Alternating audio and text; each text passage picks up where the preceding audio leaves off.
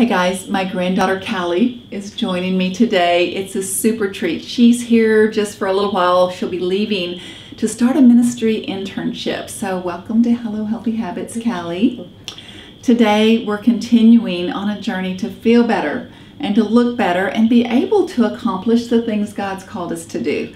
And we're doing that one bite at a time with healthy habits that heal. So today we're concluding the healthy veggies habit by spotlighting two superstars. Tell us what they are. Fermented and sprouted veggies. Sprouts and fermented veggies are so nutrition packed they could be classified as supplements or superfoods since they're therapeutic in so many ways. But you know what, guys? The more I study God's whole plant foods, the more I've decided each one has unique super nutrients for our body. God is just brilliant. So let's talk first about fermented foods. Fermented foods and the probiotics in them are a hot area of study for scientists because they're just in the last few decades really learning how much our health is tied to our gut.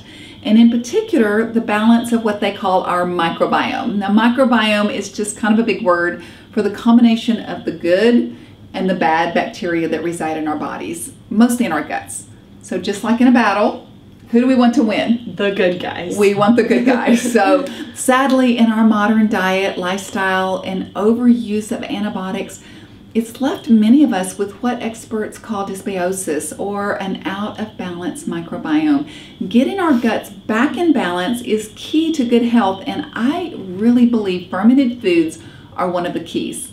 So in addition, fermenting has been a source of preserving food and serving a good dose of health for thousands of years, like before refrigerators. This is something that I believe God just put in nature.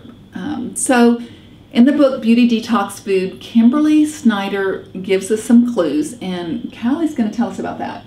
Kimberly Snyder says, I am now convinced that raw, cultured vegetables are among the most important foods of our modern day, as they are powerful, extremely helpful weapons to clean out sludge and to look younger and more radiant.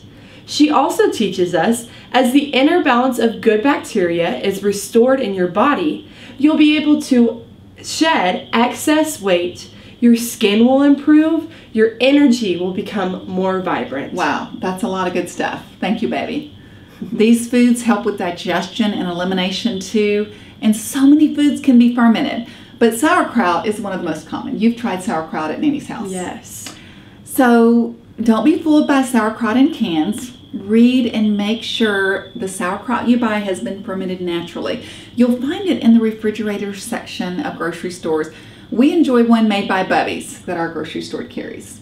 So even better and cheaper, make it yourself. And tune into Fun Food Fridays, and we're going to be doing a segment about making our own sauerkraut soon.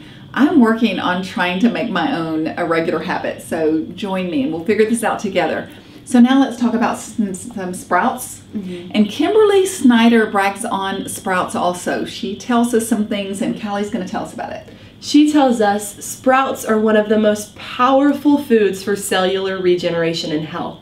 Sprouts contain an incredible range of nutrients to cleanse your body, nourish your cells and tissues, and contribute to a beautiful glow from the inside and out. Thank you, baby. Wow. Okay. Who doesn't want a beautiful glow from the inside out, right?